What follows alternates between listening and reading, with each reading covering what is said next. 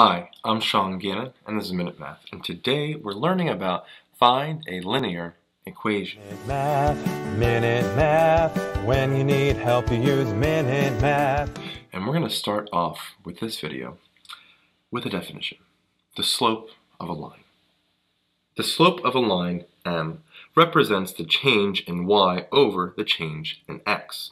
Given 2 points, x1, y1, and x2, y2, the following formula determines the slope of a line containing these points. M equals y2 minus y1 over x2 minus x1. So let's go find the slope given 2 points. So let's go with the first one here, 8. We're given 2 points, 2 and minus 1, and negative 5, comma 3. All right? So let's go label which one's point 1, point 2. So x1, y1 here, x2, y2 here. You've done this before, pretty easy for a recap. So our slope here is y2, which is 3, minus y1, minus 1, over x2, minus 5, minus x1, which is 2. That simplifies. 3 minus a negative 1 is like plus a positive 1, and we have a 4 here. 5 minus 2 is a minus 7. And so our slope here is just a negative 4/7.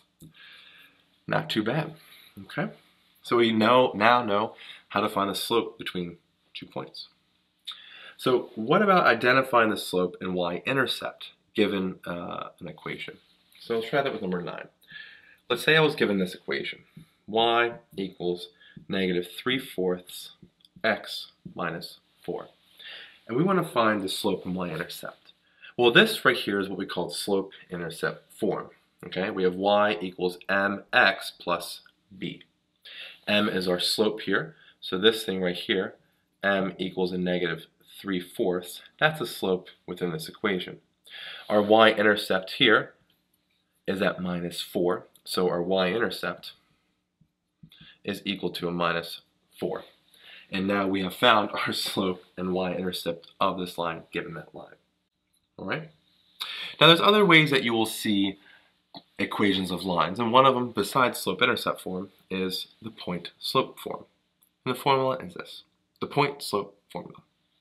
Given one point and the slope, the point-slope formula will lead to the equation of a line y minus y1 equals m times, in parentheses, x minus x1. So let's do an example with that. Number 10. All right, so we're going to find the equation of a line given the slope and 1 point. Well, we have the slope here, they give us as a negative 3. And the point is 4, comma 8. So that's our point, and we have our slope. So our point-slope form is pretty easy there, okay? We can use the formula. So they tell us it's y minus y1 equals m times x minus x1.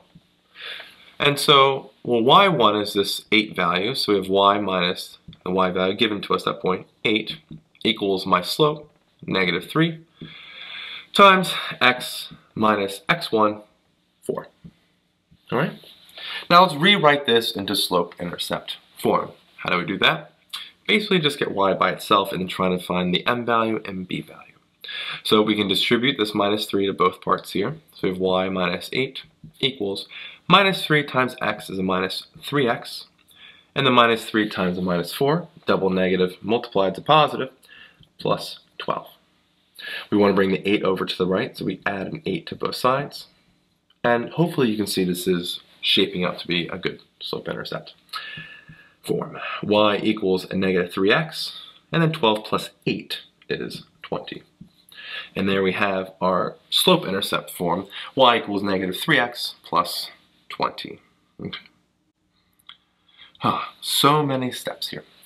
All right, let me go erase this and we'll get to another problem.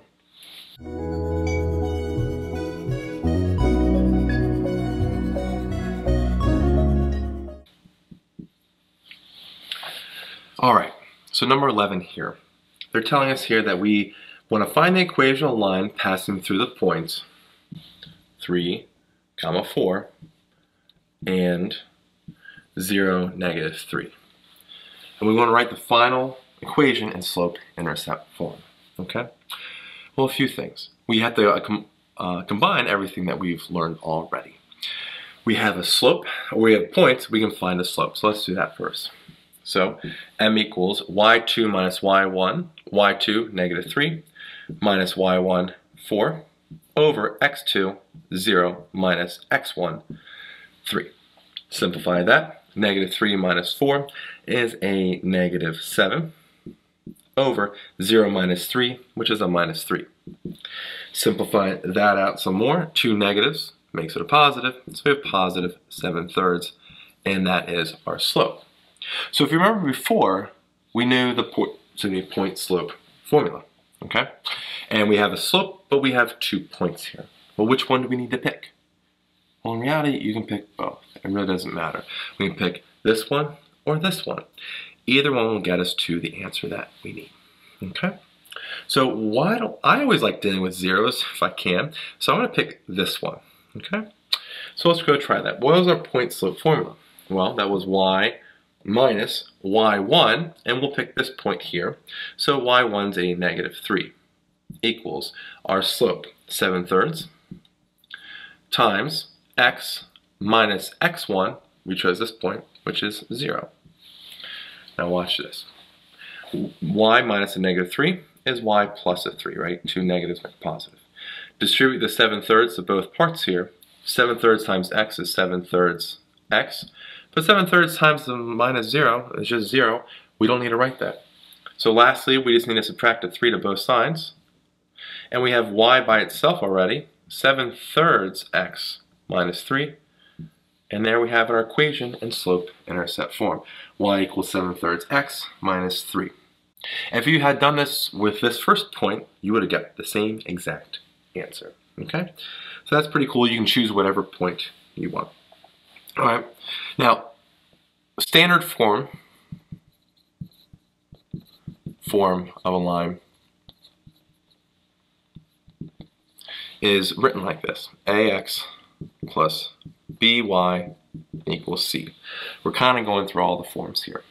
So what we want to do is, given for number 12, find the equation of a line and writing it in standard form. That's our goal here, okay? We have a line with slope of a negative 6, and we know it goes to the point 1/4, comma, negative 2, okay? And we'll write the equation in standard form, okay? Well, let's use our point slope formula and then see if we can convert to standard form. So point slope formula again, y minus y1, which is negative 2 here, is equal to our slope, negative 6 times x minus x1, 1/4. Okay? So now what I'm going to do is kind of simplify what I can. Minus a negative 2 is like plus a positive. So y plus 2 here. All right? Now distribute the minus 6 to both parts. Minus 6x, not too bad. Minus 6 to a minus 1/4 is a positive, and that comes out to be 3/2 when you simplify it. Okay? So now what do we need to do? Well, I don't want to have a denominator, a rational fraction there, right? So I'm going to multiply both sides here actually by 2. And that gives me here 2y plus 2 times 2, which is 4. And distribute the 2 over here. Negative 6 times 2, or 6x times 2, is a negative 12x. All right? And then now the 1/2's kind of cancel there, and we're left with just a plus 3. All right? So now we want to bring our x's over our variables to the left and our numbers to the right to look like this in our standard form. So I'm going to add a 12x to both sides. And so I have a 12x, I guess put it over there. Let me rewrite that. 1 second. Got ahead of myself here. Okay. So we want to add a 12x over here. And then we're going to subtract a 4 to this, both sides here. So now we have 12x plus a 2y here equals 3 plus a negative 4 is a minus 1. And now we have our answer here in standard form. 12x plus 2y equals a negative 1. Okay? So let me go erase and we'll get through another problem here.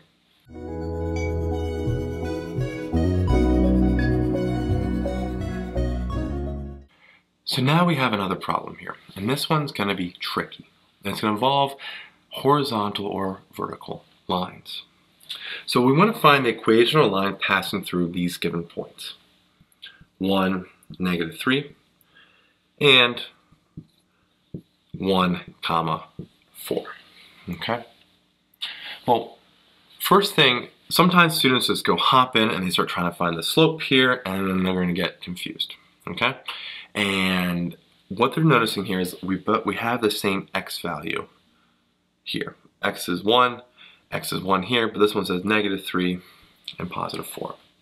So what would that look like, let's say on a graph? Let's make a quick graph here, a quick sketch, okay? And if 1's right here, so that's where 1 is, and we have a +1, 2, 3, 4, that's a point. 1, 4 right here, and the other one is 1, -3. 1, 2, 3, we have a -3 down here, and that's the point. 1, -3. And you're looking at this, and you're thinking, well, what kind of line does that? It's a vertical line, right? A vertical line goes through. This is the x-axis and this is the y-axis, and that's a vertical line. So when we see that, well, what is the equation of a vertical line? And those are written as x equals just the x value, which is 1. Okay? So this equation of a line is just x equals 1. If it was a horizontal line, you would see it as y equals whatever your number is. Okay, so if it's a horizontal line, it's y equals that number. In a sense, it has a slope of 0. So 0x plus b, or whatever that number is. But we don't write the 0x. So horizontal lines have a slope of 0, while vertical lines have an undefined slope. Vertical lines are written as x equals the number. Horizontal lines are written as y equals the number it passes through, the y value passes through.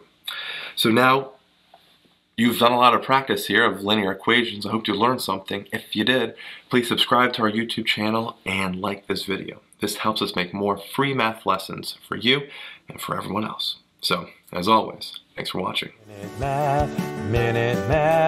When you need help, you use Minute Math. Minute Math. Minute Math. When you need help, you use Minute Math. MinuteMathTutor.com.